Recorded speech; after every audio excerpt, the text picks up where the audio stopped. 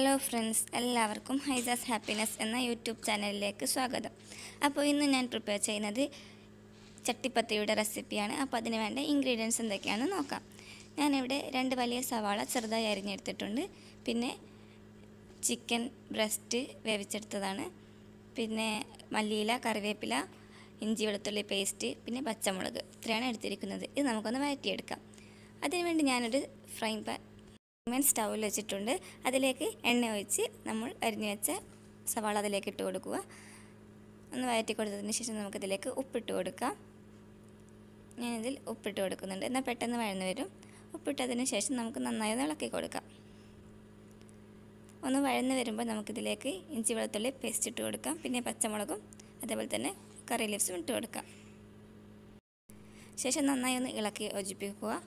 അതിലെ പച്ചമണം മാറുന്നത് വരെ ഒന്ന് ഇളക്കി കൊടുക്കാം.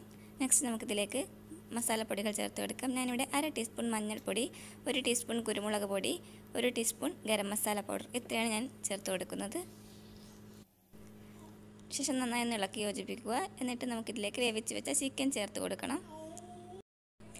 ചിക്കൻ ആഡ് ചെയ്തതിന് ശേഷം നമുക്ക് നന്നായി ഒന്ന് ഇളക്കി യോജിപ്പിക്കാം.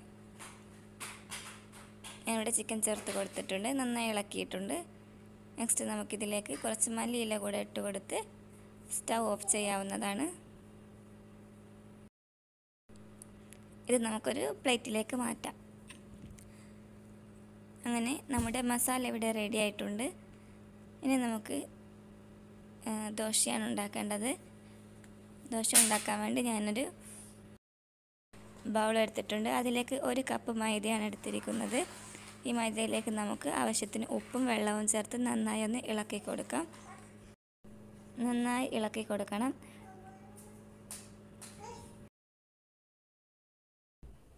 ഞാനിവിടെ നന്നായി ഇളക്കി എടുത്തിട്ടുണ്ട്.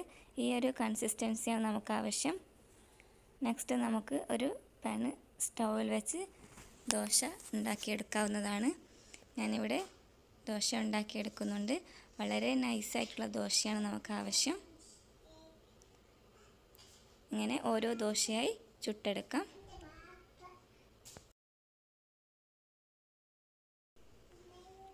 ഇങ്ങനെ ഓരോ ദോശയും ചുട്ടെടുത്തിട്ടുണ്ട് ഞാനിവിടെ. ഇനി നമുക്കിതൊക്കെ കണ്ടില്ലേ, വളരെ നൈസായിട്ടുള്ള ദോശയാണ് ഉണ്ടാക്കിയിരിക്കുന്നത്. നമുക്കിനി ഒരു 2 മുട്ട ബീറ്റ് ചെയ്തെടുക്കാം. നെക്സ്റ്റ് ഞാനൊരു പാത്രം ചൂടാക്കിയിട്ടുണ്ട്. അതിലേക്ക് കുറച്ച് എണ്ണ ഒഴിച്ച് കൊടുത്തിട്ടുണ്ട്. നെക്സ്റ്റ് നമുക്ക് നമ്മുടെ ഓരോ ദോശ മുട്ടയിൽ മുക്കിയിട്ട് ഇതിലേക്ക് വെച്ച് കൊടുക്കാം. നെക്സ്റ്റ് നമുക്കിതിൻ്റെ മുകളിൽ മസാല വെച്ച് കൊടുക്കാം.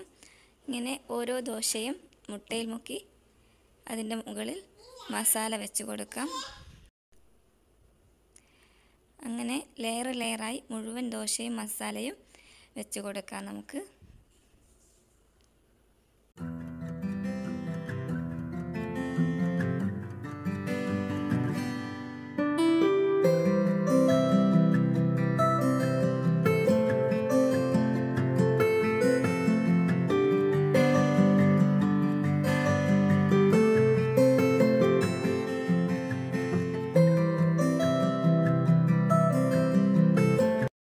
അങ്ങനെ ഞാനിവിടെ മുഴുവൻ ദോശയും ലെയറാക്കി എടുത്തിട്ടുണ്ട്.